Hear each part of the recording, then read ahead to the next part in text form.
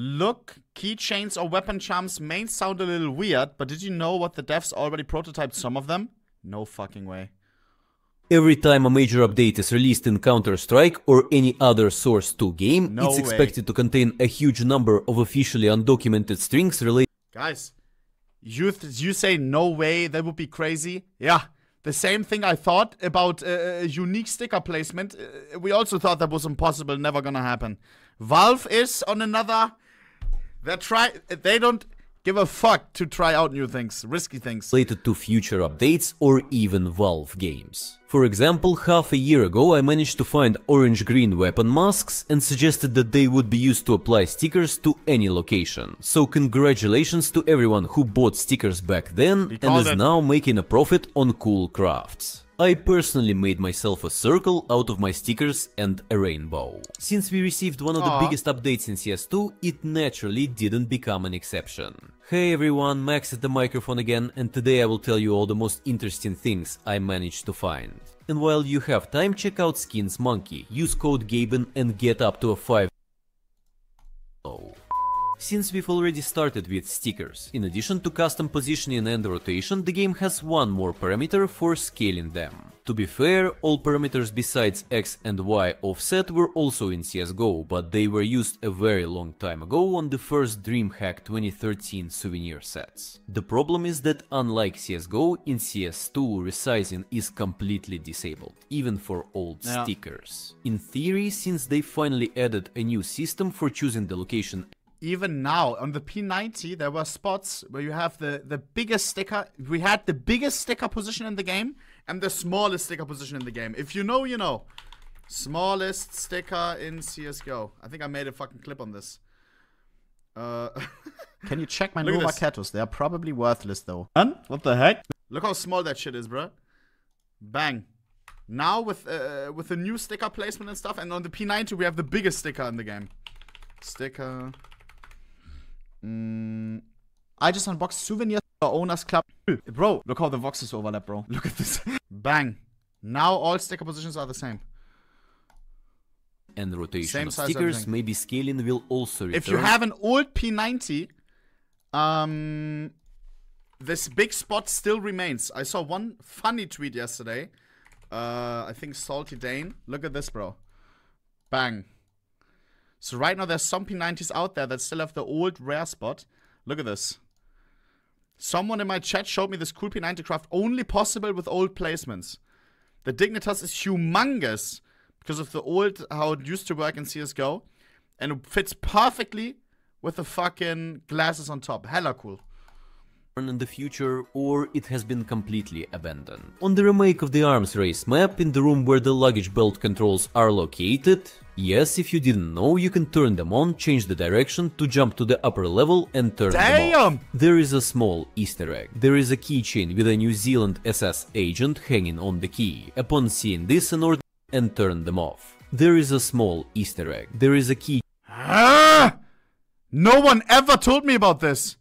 With a New Zealand SS agent hanging on the key. Upon seeing this, an ordinary player will most likely say, "Oh, cool," and forget about it in like 5 seconds. But I wouldn't be me if I didn't try to dig up something interesting. Firstly, the developers like Jackie's post with a screenshot of the keychain, whatever that means. Secondly, many people probably don't remember this, but 7 years ago, on June 20th, 2017, in a regular CSGO update, there was a sudden mention of keychains or charms on weapons.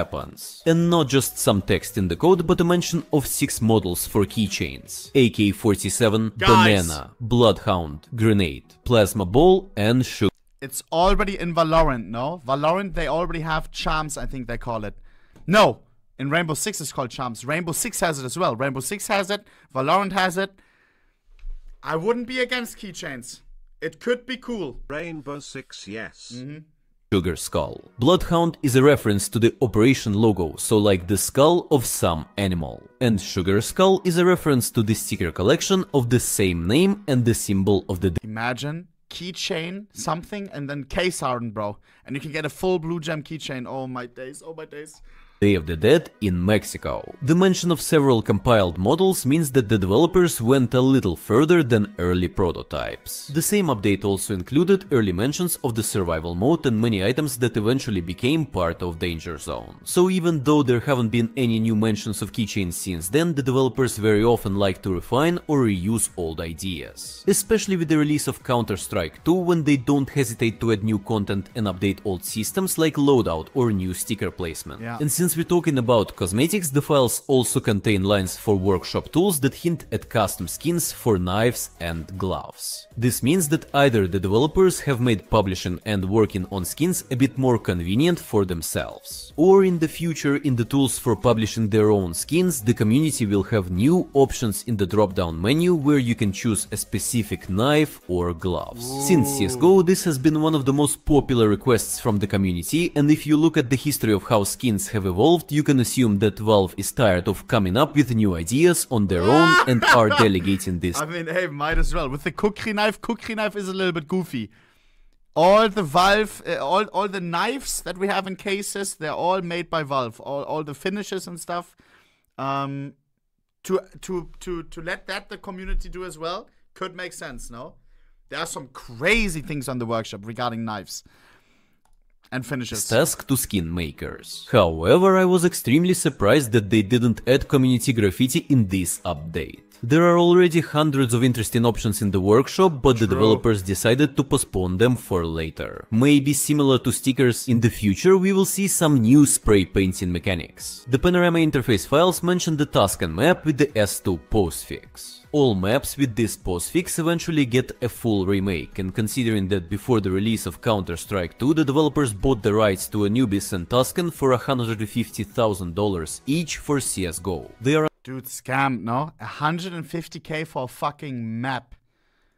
Bro, a guy that has a blue skin in a case. We heard numbers from one case example, 400k. 150k for a map. My days. But then again, I think if they actually use the map in the map pool, I think they're getting monthly payments for all the months that the map is in the map pool. Something like that. But oh, bro, it seems a little bit skewed how the money is distributed compared to skins and maps. are unlikely to forget about their investment, and we will see a full remake in the future. Speaking of remakes, as I mentioned in the previous video, FMPON has started actively working on recreating the cache map and has finally shown screenshots on the new engine. The map will be developed based on the original version in CSGO 2013. This means the best combination of a gloomy Chernobyl industrial zone with the distinctive style of new Counter-Strike and using all advanced technologies and improved graphics of Source 2. As I also mentioned in previous videos, the developers continue to abandon old systems and gradually rewrite. I speak for the whole community. Minus Mirage plus cache. Please, it's time. Rewrote a bunch of JS scripts and ported Arms Race and Deathmatch to a new tool foundation called Pulse, which I have already talked about dozens of times before and which is a visual node-based programming similar to blueprints from Unreal Engine. Interestingly, one of these JS files mentions the VIP escort and escape modes. For those who don't know, both of these modes were once part of previous Counter-Strike games but were later cut. As Zul correctly noted, these particular lines may be leftover mentions from old games, but just a couple of updates ago functions with the same name appeared. Considering that the developers have stated that they plan to experiment with new modes, maybe we'll see a reimagining of VIP or Escape in the future. At the same time, Chickens receive several new animations such as bunny hop, swimming and crouching. They are currently not used and are most likely just a minor upgrade. But maybe we will get some new mechanics or game mode in the future, as there have already been mentions of some kind of pets in the code. And the biggest find in this update is the new hair system. 3 suspicious materials related to hair have appeared in the core pack of the engine, but they don't have the necessary textures and shaders yet. How do I not hear about this? Are there no leakers in CS? It's always just Gabe Follower making a video like after the update happened like 2 days ago. Are there no other people looking into this? I had nothing on my Twitter page about this. Or is it just the gaudy leaker and nobody else can fucking like digest the code? Like, that's the first time I hear about this. Half-Life Alyx, all hair materials use the standard VRComplex.vfx shader, so apparently Valve developers are working on a separate PBR, possibly filament shader and hair materials for Source 2 games, not necessarily for CS2. Most likely the CS postfix means compute shader, which means that this shader is calculated on the GPU or video card for better optimization. Based on this, hair processing material related to complex math calculations such as dynamic hair simulation, their physical interaction with the character and environment during player movement or under the influence of wind or other situations. Hair render. Don't like 90% of the agents have a fucking helmet on? Hold up. Wolf of Wall Street?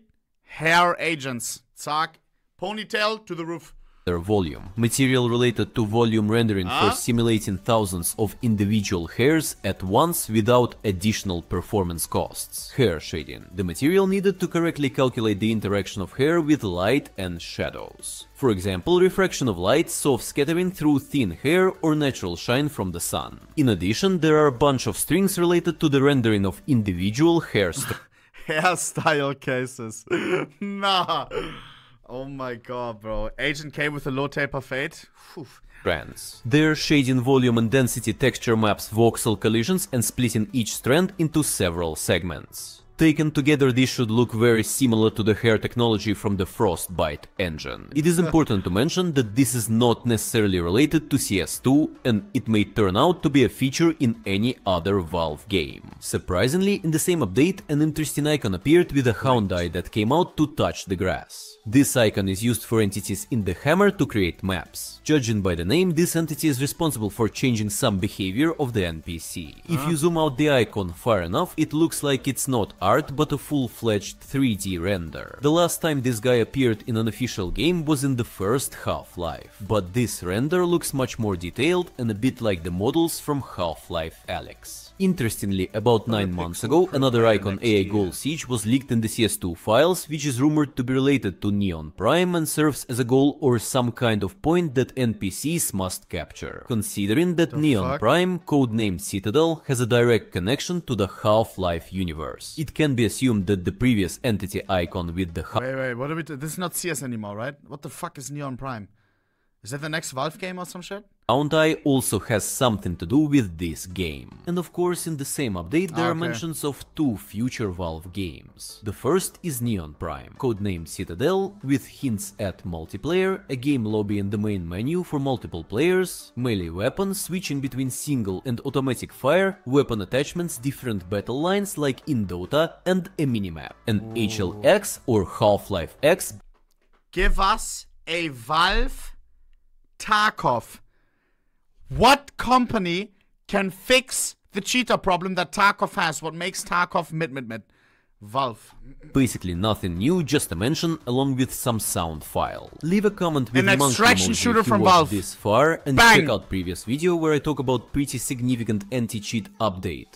Imagine, bro.